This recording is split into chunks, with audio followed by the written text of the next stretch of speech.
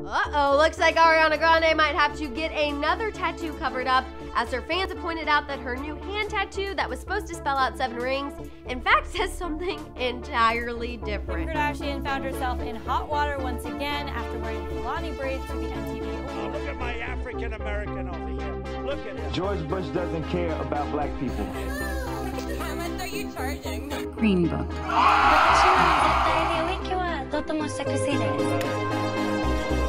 This doesn't start, by the way, without Viggo Mortensen.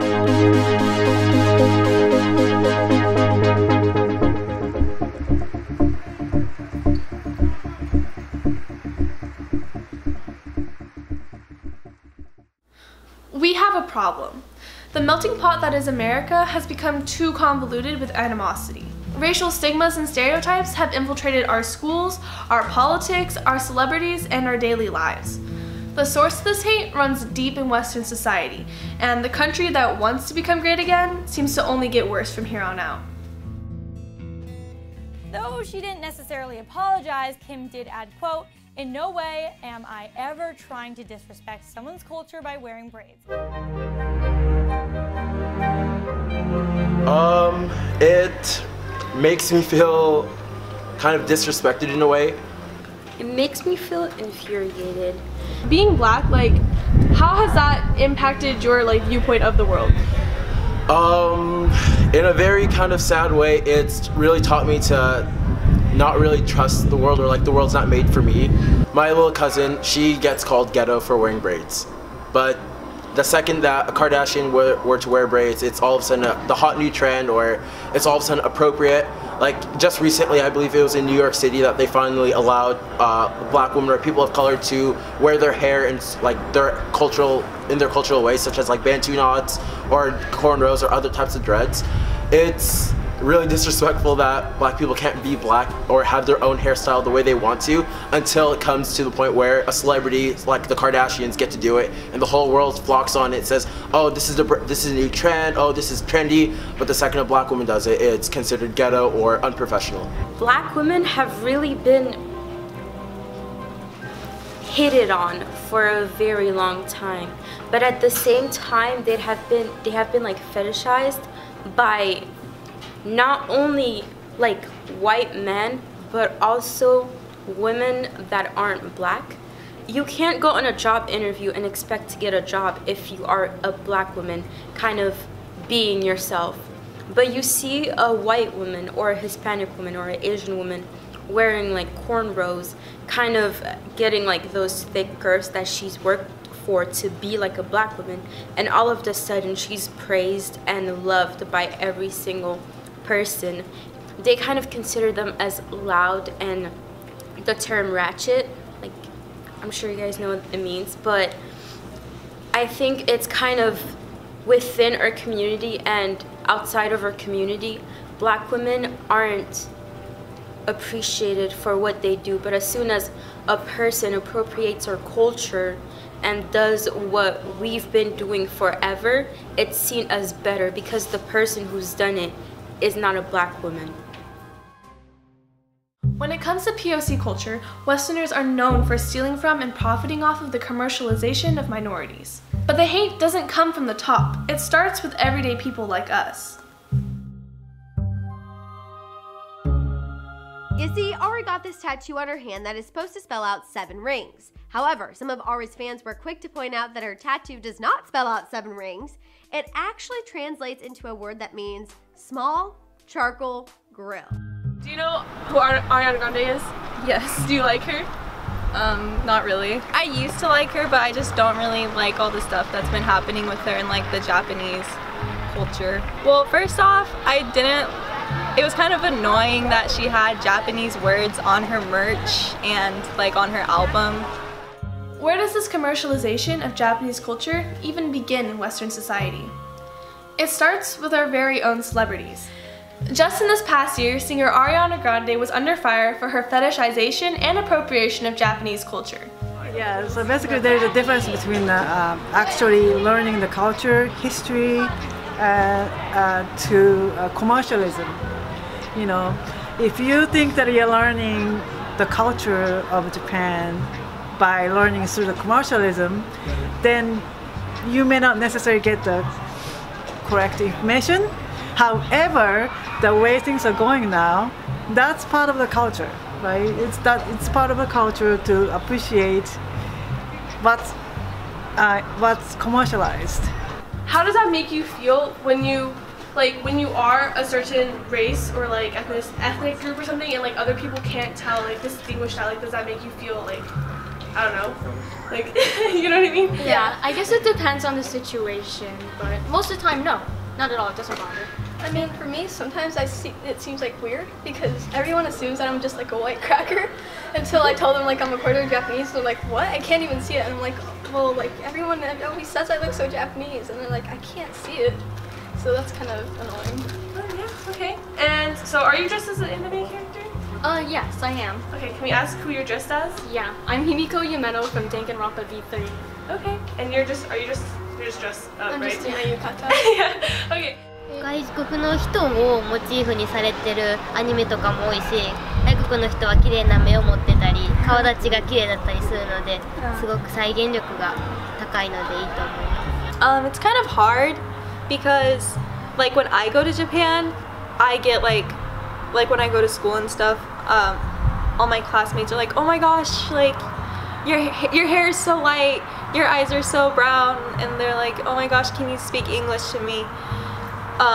But then like you see on the news like that girl that won like Miss Universe. Yeah, and but then like the Japanese people didn't really claim her. They were like, she's not full Japanese, that's not from our country. Being both Japanese and white can be a blessing and a curse because like first off, when people just like come to like look at me and they first initially see me and like first looks are everything, right? And when they actually like initially see me, sometimes it can be hard for people to like distinguish whether I'm white or Asian or if I'm just white or if I'm just Asian. And as like having that half kind of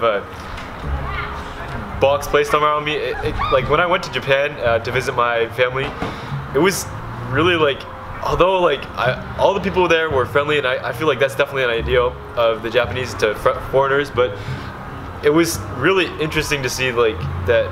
I almost felt like it was kind of weird when I walked into a Shinto temple. So just like a temple they have like a big taiko drum and there's a priest who is chanting. But when I walked in and there was like the Japanese, many Japanese people were in there. It was almost like really weird. It just felt weird for me because I'm not full Japanese, and it's not the same, I guess. Yeah, when I'm working, I actually intentionally hide my identity as Japanese because I don't look Japanese to Japanese people for some reason. And one of the reasons why I do that is that there's, I don't want to. Just say it. Well, I think that there is a racism everywhere, and Japan is a one-race nation. And coming from Japan, I never see different race as different race. But if you're in Japan, it's very obvious. If you're not Japanese hair, skin, then you're definitely a different people. Blackfishing is a recent phenomenon in which people of a lighter skin color undergo severe tanning or other cosmetic surgeries in order to appear more black. Blackfishing is not only within the confines of appearance, it also comes from the usage of AAVE, also known as African American Vernacular English. I think it's truly disgusting.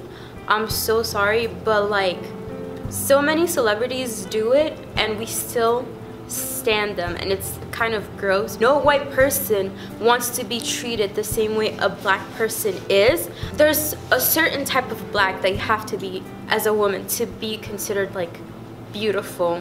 It's like those thick girls with long hair like weaves or something like that wear makeup and all that stuff, right? They want to be those black women that are trending right now and are being fetishized. And it's also celebrities. Let's talk about Ariana Grande.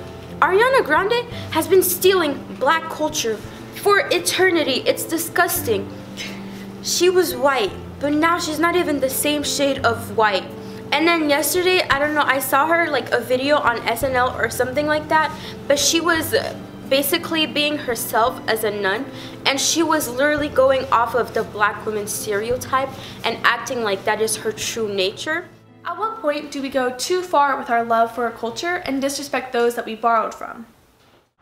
I think appreciation versus appropriation is just, it's a lack of like acknowledging that that culture is separate from what your like that person's original culture is. Like, I think that ultimately you can always appreciate somebody's culture, but somebody else's culture, whether that's black, white, Asian, whatever. But ultimately, I think you have to go back to your roots, and that's kind of what your culture is. And so you can appreciate the culture, but you can't necessarily just take on that culture as your own. That's my thoughts on appropriation versus appreciation. I think the line between appropriation and appreciation is, okay, so I'm gonna say the words in practice and in observance. So it's okay to be in observance of black culture, or let's say any culture. It's okay to observe and to appreciate from, like, let's say a good distance away. But to me, it's not okay to participate in it in like certain cases. So for example, you can have appreciation of braids, you can have appreciation of all the things that make black culture, but to me it's not really okay to sink your foot in and to actually participate when things, like when the situation doesn't call for it. But it has to do a lot with intention and respect, because if you're appreciating culture, you know what to do and what not to do. You know what is okay, you know the line, right? You know, like, that wearing cornrows is kind of degrading to black culture because black women have been kind of disrespected and seen as disgusting or dirty because they've been doing that. That would be appropriation. Appreciation is having the intention of like appreciating a culture and what like it kind of stands for and everything like that. Society works like nature. If the roots are rotten, the whole tree dies.